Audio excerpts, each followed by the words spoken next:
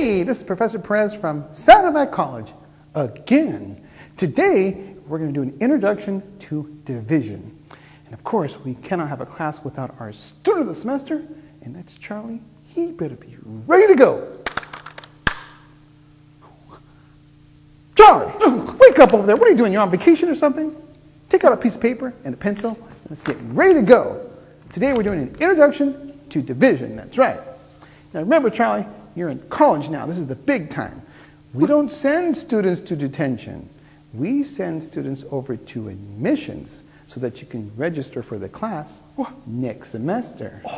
Uh-huh. You awake now? I thought so. Okay, let's get going right here. Now pay attention, Charlie. There are different ways of indicating division. Okay? Sometimes we use this notation here. Now, this is the quotient of 12 and 4. Quotient is the word that indicates division.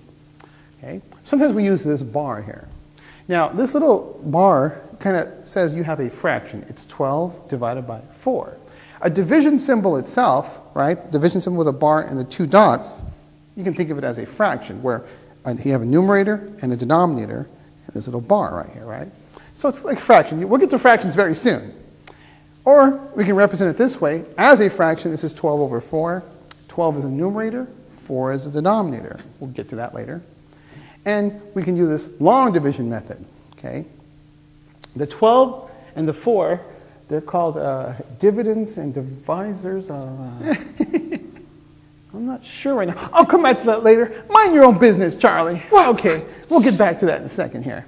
Now, all these expressions are telling you to divide 12 by 4. So, well, what does that actually mean? What does division actually mean? Well, we're going to talk about division, and we're going to look at it on a number line. Okay? Now, you'll see today why it was so important to learn how to do arithmetic. In other words, how to add and subtract. Because if you can add and subtract, then you can do the multiplication. And if you could do multiplication, then you can do division. You'll see that today. All right, so here we go, Charlie. So our first problem right here, 12 divided by 4. Well, let's go back to the number line. I like the number line. Nobody asked you, Charlie. Anyway, this question, 12 divided by 4, is basically asking you, how many 4s go into a 12? That's 12 divided by 4. How many 4s go into a 12? Well, let's look at it from that standpoint. Right. Here's 1 4, 2 4s, and 3 4s. What's 4 times 3, Charlie? 12. 12. That's how we did our multiplication. Now, I want you to realize, how many 4s does it take to make up a 12, Charlie? 3. That's right, 3 of them. So 12 divided by 4 is 3. That's really because 4 times 3 is 12. Right? 4 times 3 is 12. Think about that. We're going to come back to that in a second. Now, I know you're probably out there thinking, hey, what about 12 divided by 3? Well, let's do that one right now. 12 divided by 3. How many 3s go into a 12? Well, here's 1 3. Here's another 3. Here's another 3. And one more 3s. Okay, Charlie, how many 3s does it take to make up a 12? 4. 4 of them. So 12 broken up into 3s. How many 3s are there? 4. There's 4 of them. So 12 divided by 3 is 4. C'est bravo. Anyway, well, what's 3 times 4, Charlie? 12. 12, that's right. And so remember that. We're going to come back to that in a little bit. All right. Well, let's do this one. 13 divided by 4. Now, don't get scared. Just use the force. You'll see. We're going to kung fu this one. Watch. All right, Charlie. Here we go. 13 divided by 4. How many 4s go into 13? Well, there's 1 4. There's another 4. And there's a third 4. Now, that's 12, right? Now, we're trying to get to that 13, Charlie. So how much is left over? 1. That's right. It's 1 unit. And what you should be realizing here, 13 divided by 4 is 3, right? 3 4s. But we have remaining what, Charlie?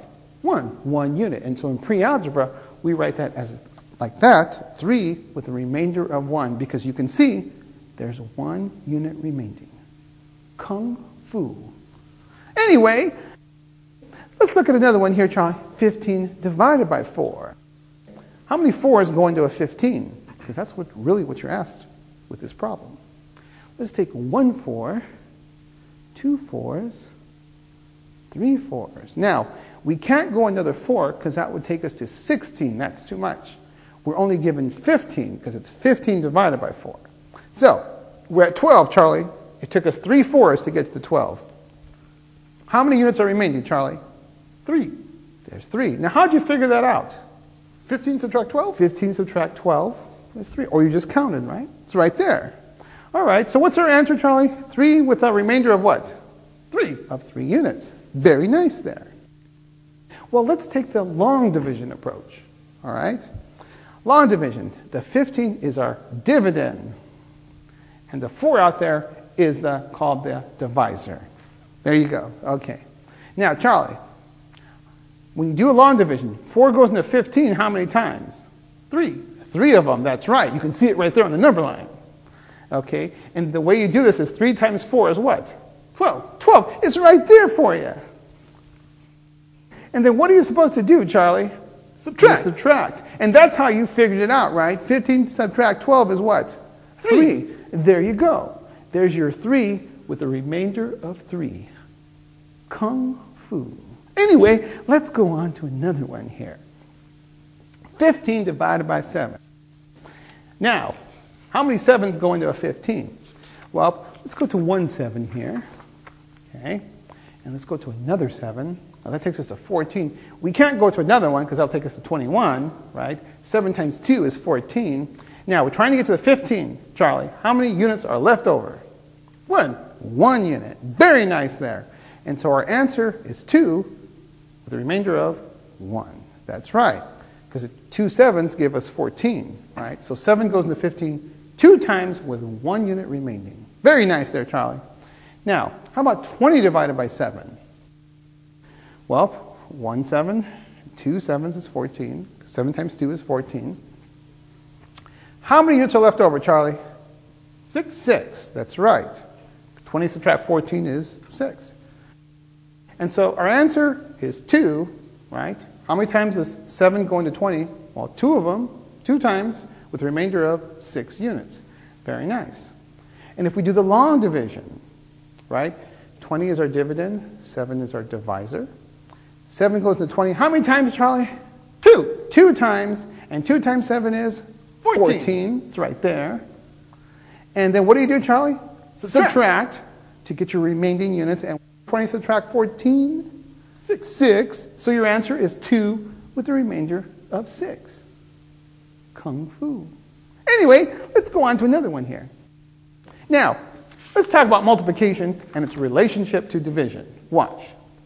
I showed it to you on a number line. Now we're going to visualize it using the concept that multiplication is really addition. You remember this, Charlie? 4 times 8. I don't want the answer. I want to know, what does it mean? What does it mean, Charlie? 4 times 8. I think what he's trying to say is there's 8 4s being added together, because that's what 4 times 8 means. Okay, and that is 32. That's right. Same as 8 times 4. But 4 times 8 is 32. Now watch this. You're out there and somebody asks you, hey, what's 32 divided by 4? And that happens all the time, by the way. Well, they're basically asking you, how many 4s go into a 32? It's right there. How many 4s go into a 32, Charlie? 8 of them. 8 of them, that's right. Because 4 times 8 is what, Charlie? 32. 32. Kung Fu. Anyway, let's go on to another one here. 8 times 7. Okay, Charlie. Can you do 8 times 7? That's a tough one there, by the way. But we're going to Kung Fu 8 times 7. Watch. Remember, we did this all back in the multiplication video. 8 times 7, what does it mean? It means that you have 7 of these 8s being added together. There's 7 of them. Now, 5 of the 8s. What's 8 times 5, Charlie? 40. 40. That's right. And 8 times 5 is 40, and 2 more 8s is 16. And 40 and 16 is 56. That's some Kung Fu math right there.